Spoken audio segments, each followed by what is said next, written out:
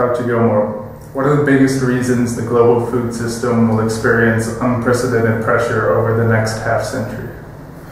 I think first and foremost, the main concern is, will supply be able to satisfy demand requirements?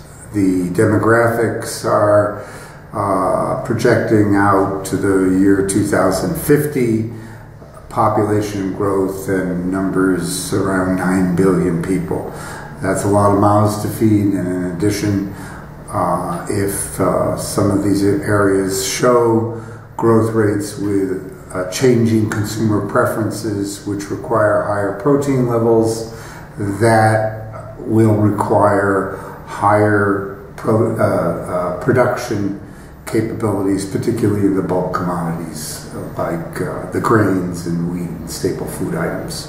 So the demands on the supply chain are likely to be greater, and that, I think, is a concern that is shared by practitioners as well as by analysts.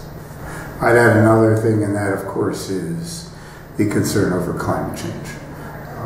With the likelihood that we have a changing planet, the question is what will that impact be on our crops, our yields, and again, that impacts the supply projections over time. What is the importance of public-private partnerships in promoting market development and increasing food availability and access? I think that public-private partnerships are an ideal means to leverage resources.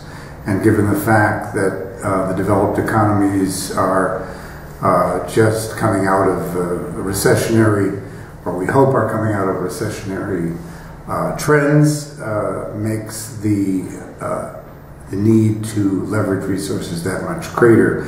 In addition, I think that public-private platforms marry the skills of the public sector with the technical skills and management capabilities of the private sector. What is the biggest danger to achieving the solutions you have proposed for sustainable food growth? Probably, in my view, the biggest danger is declining resources, slower growth rates, and the continual risk management issues that surround governance considerations in countries and regions around the world. Thank you very much, Dr. Gilmore. My pleasure.